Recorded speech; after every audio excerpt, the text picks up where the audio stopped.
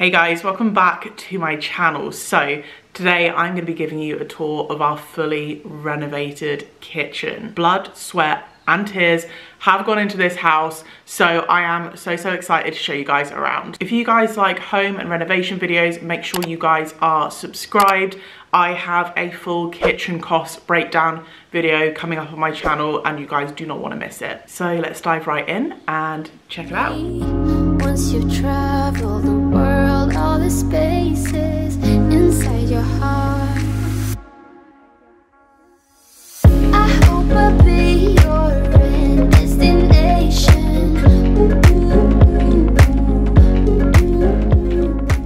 Alright guys, here we are in the kitchen. So as you can see, the design is very minimal, very modern. That is very much our kind of style and the look that we were going for. We wanted to make sure that this space not only looked great, but that it was really functional and practical as well. In the main part of the kitchen, we have loads of countertop space. We opted for this luxury laminate surface in a matte black. It was a really good compromise at the time of getting a really high-end, durable countertop finish whilst not breaking the bank. One thing we made sure to do was actually to add waterfall edges. This just elevated the design a little bit and made it a lot more high-end looking. If you have the option to get a waterfall edge on your worktop, I would definitely recommend, because honestly, it just makes such a statement. So obviously the cabinets is what makes up majority of the kitchen. We actually opted with an IKEA kitchen because the quality is actually insanely good.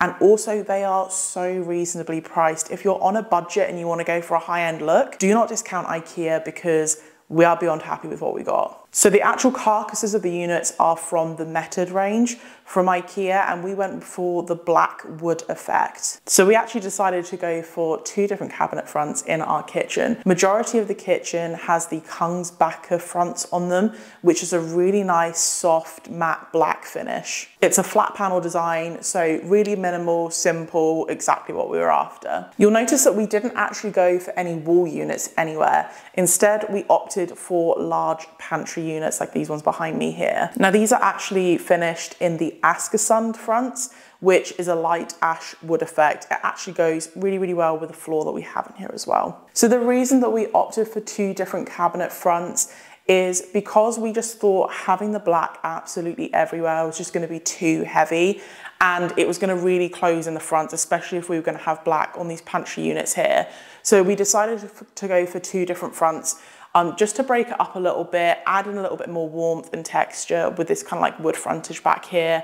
And I love that it looks like a freestanding piece of furniture. Now let's talk about storage. We don't actually have a lot of cupboards in our kitchen because we decided to opt for deep pan drawers. I find that drawers are so much more practical, no more losing things at the back of the cupboard. They're far easier to keep on top of things, keep it organized, and access all the things that you need to get daily. IKEA also has a lot of products that help with the organization within the drawers as well, so definitely worth checking them out, and as per usual, they're a really good price. In these pantry units, we actually have a bit of a mix between shelves and pull-out drawers as well, just to maximize the storage that we do have in there. You may have noticed that we don't actually have any plug sockets out on the side, and that's because in the pantry unit, we've kind of turned it into a little bit of an appliance garage.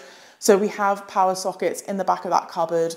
That's where we keep our microwave, toaster, coffee machine, smoothie blender, all of those things. Rather than having them out on the side and kind of creating clutter, we opted just to kind of stow them away in there and go for more of like a clean, minimal look. Another practical addition, which we have never had before, is actually a pull-out bin. So we went for one that has two different bins in there. So we have like our recycling and our normal general waste bin. Really practical. It's a really easy thing to add to your kitchen as well. This one, I can't remember where we got it from, but it wasn't actually IKEA. You can retrospectively fit a bin unit into any cabinet, but I would definitely recommend, because again, it just means less kind of like things out that kind of clutter up the space a lot, it's nice to just kind of tuck it away in a unit and not have to think about it. Let's talk about handles. So we finished all of the fronts in the same handles, which are these really, really thin black metal, kind of like inline handles. They're more of like a finger pull grip. So they blend in seamlessly. You hardly kind of see them. I wouldn't say they're the most practical handle that you could get on your kitchen, but they do look really good. Those were just from Amazon. They look really expensive, really high end, and it just goes to show that you can still buy good quality products that don't have to cost the earth and get the look that you want for a little bit less. Now let me show you some of the appliances that we have fitted into this kitchen as well. So behind me here we have our Zanussi oven and grill, which is an eye level oven. Once you've gone eye level, you never go back. Zanussi is a great brand. They look great. They're really good quality. They're a good reputable brand, but they're actually really reasonably priced as well. We obviously opted for this matte black one because it kind of blends in obviously with the rest of the kitchen, and it has some fun like settings on it, like a self-cleaning mode and things like that as well. Moving over here, we have our Zanussi 4-ring induction hob. We love induction hobs. They're really energy efficient. They're super easy to clean. They heat up really fast, cool down really fast as well.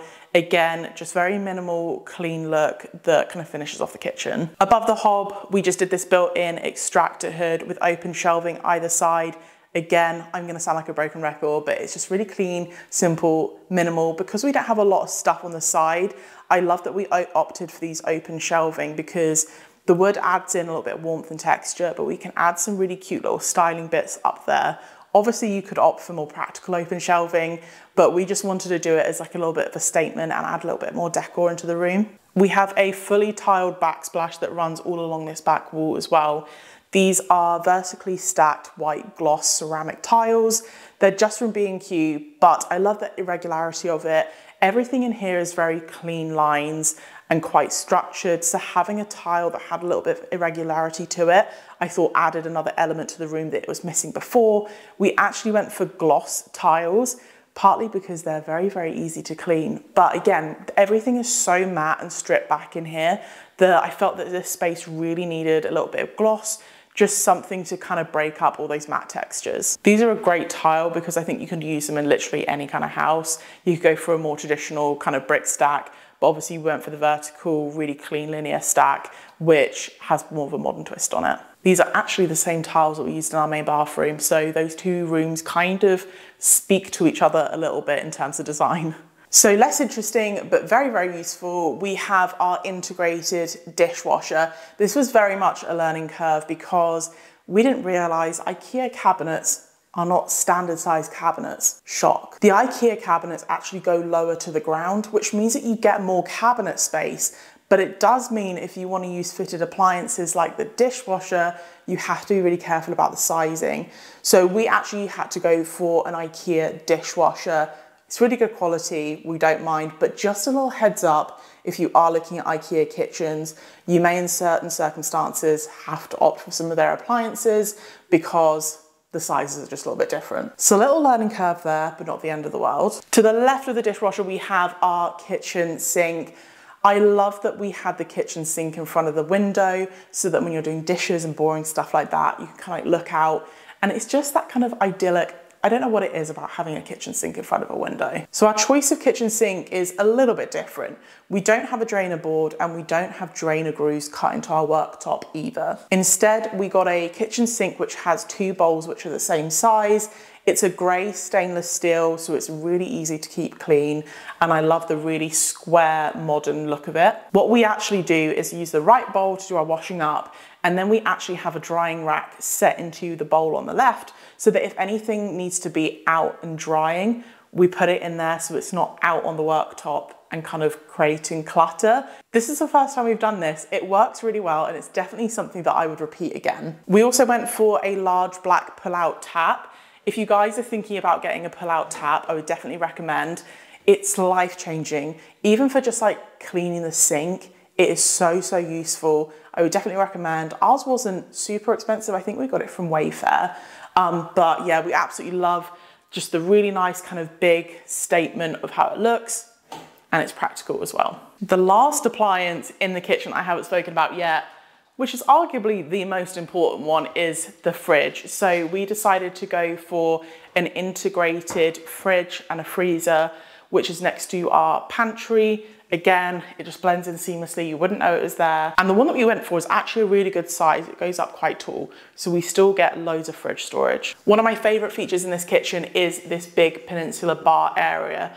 So in our last house, we actually had a big kitchen island, which had bar seating at it. We used it all the time. So as soon as we saw this kitchen, we knew we wanted to incorporate something similar. We don't quite have enough room / the right layout to be able to have an island in here. So we decided to go for an L-shaped peninsula, which still has the bar seating. It makes it so much more of a sociable area. So if someone is in here cooking, prepping, you know, people could come and sit at the bar stools and kind of like socialize. Plus, it just means loads more seating for when people do come around. And finally, let's move into the dining area. So some of you guys may remember that we actually used to have a wall here which separated the kitchen and the diner. So we knocked that down to create this really nice big open plan dining space. Again, having this one open space just means it's so much more sociable for when we have people around. We were able to fit a really big dining table back here. So again, plenty of room to host people when they come around. Because this whole room is very minimal, we actually did a feature wall back here and just did some simple wood paneling to that back wall, just to add in a little bit more texture and detailing to the room. And we finish off that space with a pendant light. Very clean, simple, minimal lines, very in keeping with the rest of the kitchen, obviously. And it also has 3 different light settings to it. So you can change the kind of intensity of the lighting and set whatever mood you're after. Overall, we tried to zone areas. You would have noticed that the cooking areas are all together, the washing areas are all together, all of the food storage areas are all together. We tried to keep in mind the golden triangle, which is a simple and easy to follow principle to help design a practical kitchen space. But that is a wrap on the kitchen tour. I hope you guys enjoyed having a full-on look around. Links for everything will be in the description in case you guys do want to go and check anything out. Don't forget to let us know in the comments below what was your favorite part of the kitchen. We'd love to know what you guys love best. And if you haven't already, don't forget to hit that subscribe button, and I will catch you guys in the next one.